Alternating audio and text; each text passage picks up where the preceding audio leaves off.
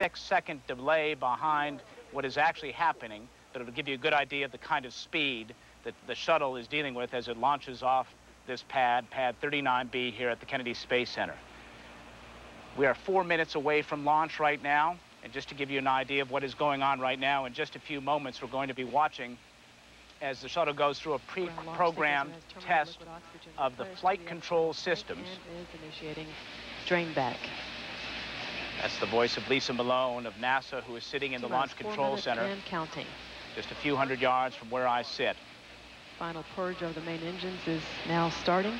The main engine valves are being opened and being prepared for start.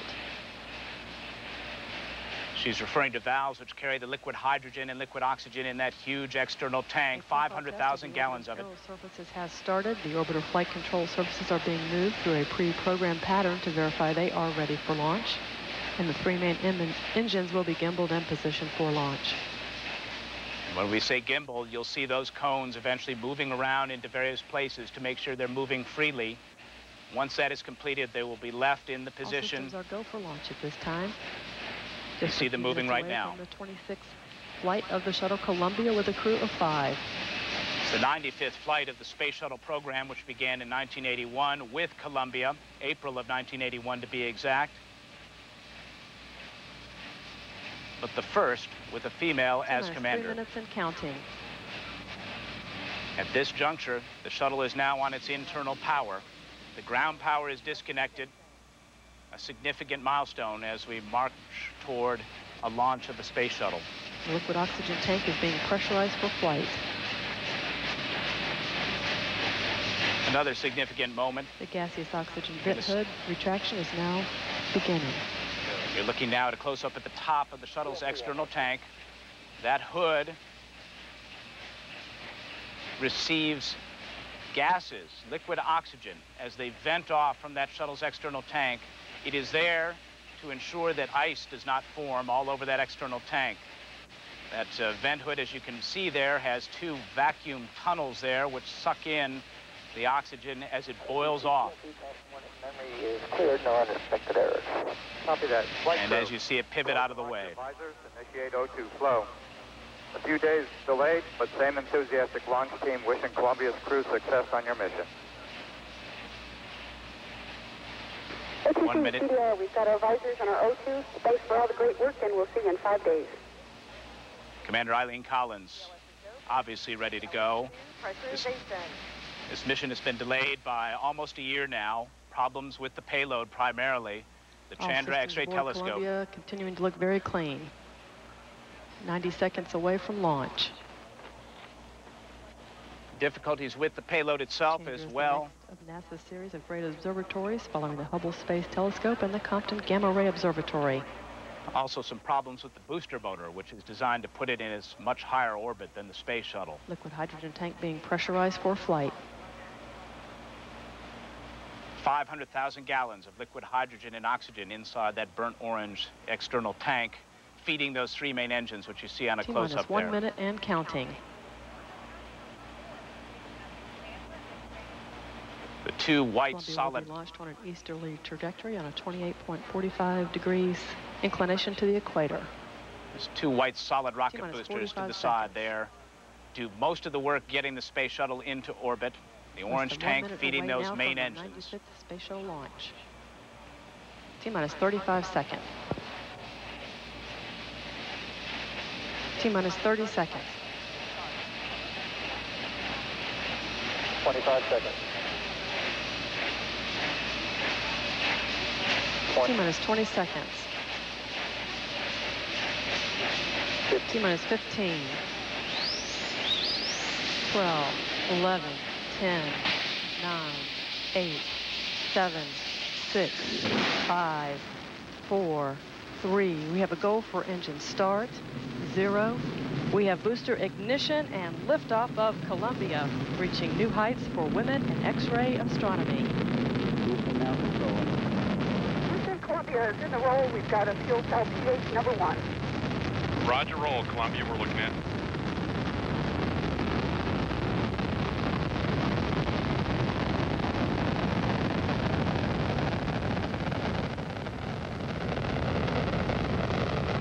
Columbia, Houston, we'd like AC bus sensors off. We're evaluating the fuel cell.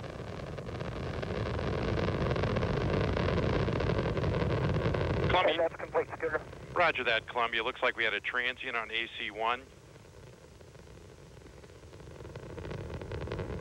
Columbia is now headed downrange, altitude 3.8 miles. And as we hear, all systems okay. It looks like a sensor on board. 3 engines throttling down, all at 67%. Columbia, Houston, we are critical to AC2 on the center engine, AC3 on the right. We've lost DCU-A on the center and DCU-B on the right. Copy that. And Columbia, Houston, you are go at throttle up. Columbia, go at throttle up. And all 3 engines are back at full throttle. Columbia is now 8 miles downrange, altitude 14 miles.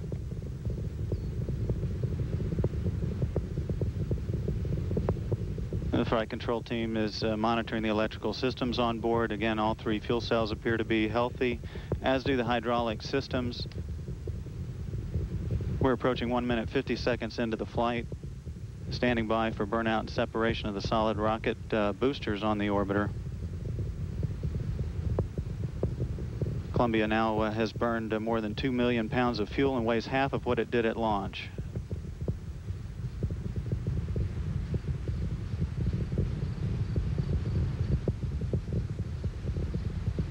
SRB separation is confirmed.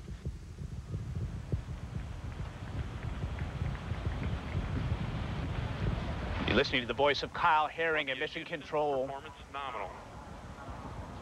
Performance nominal. That report, the performance thus far in the launch phase has been as expected. Again, the electrical systems officer here in Mission Control reports that all electrical systems are in good shape. Columbia is now 50 miles away from the Kennedy Space Center at an altitude of 40 miles, now traveling 3,200 miles per hour. Voice of Kyle Herring, those Approaching numbers. 3 minutes into the flight.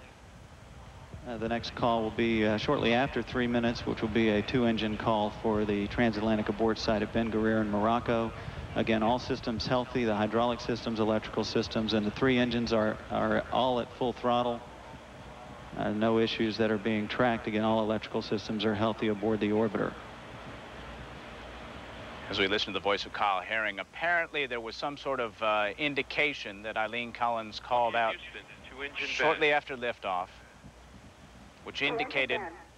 Columbia can reach Ben Guerir now in the event of a single engine failure. Again, all 3 are still at full throttle, and there are no issues being reported by the flight control team. All is quiet.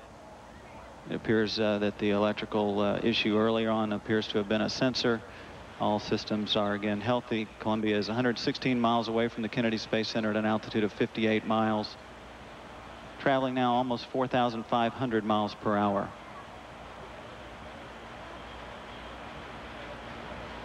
Now, those fuel cells are critical because the fuel cells are what operate the hydraulic systems on the space shuttle. The flight control systems are run by hydraulics. Columbia, negative return. Columbia can no longer return to the Kennedy Space Center now in the event of an engine failure, but all 3, again, are doing very well. So apparently what Eileen Collins had on the first few moments of her ride into space as commander was essentially a bit of a scare with a sensor, indicating there might have been a problem with the fuel cell, which are the power-producing devices which run the auxiliary power units on the shuttle, which run the hydraulic system. Which operator system operating normally now. 4 minutes, 45 seconds into the flight. Columbia is 199 miles away from the Kennedy Space Center at an altitude of 67 miles, traveling 6,000 miles per hour. And at that point, with Columbia 67 miles high and 7,000 miles an hour in all of 4 minutes and 58 seconds, let's take a look back at that launch. It was a beautiful sight indeed. T-minus 15, 12, 11, 10, 9, 8, 7, 6, 5, 4, 3. We have a go for engine start, 0. We have booster ignition and liftoff of Columbia, reaching new heights for women in X-ray astronomy. Houston now controlling. Houston, Columbia is in the roll. We've got a fuel cell pH number 1. Roger, roll, Columbia, we're looking at. And there you heard the call from Eileen Collins indicating she had a problem with her fuel cell. Those fuel cells are critical. Anybody who remembers the story of Apollo 13 knows a little something about fuel cells. Essentially what they do is convert liquid hydrogen and liquid oxygen, create an electrical charge, create power. A byproduct of that particular reaction is water. There's some redundancy in that fuel cell system, but it is obviously a very critical system on board the space shuttle for running the hydraulics in turn running the flight surfaces which allow Columbia to fly through the atmosphere. Those hydraulics not as critical, of course, once on orbit when they're not using those flight surfaces, those aerodynamic surfaces. Center engine, AC3 on the right. Watching this replay, you can't help but be struck by the acceleration and speed which is attained in such short period of time there. Already at 10 miles altitude, 52,000 feet, traveling 2,100 miles an hour. 3 engines are back at full throttle. Throttle up is the moment when the shuttle goes through its maximum aerodynamic pressure. The throttles are reduced through that period of time. Once the shuttle gets into the higher atmosphere, where the atmosphere is thinner, the engines are boosted back up to 104% of their capacity, which takes them on their way to orbit. Solid rocket boosters on the orbiter. Columbia now has burned more than 2 million pounds of fuel and weighs half of what it did at launch.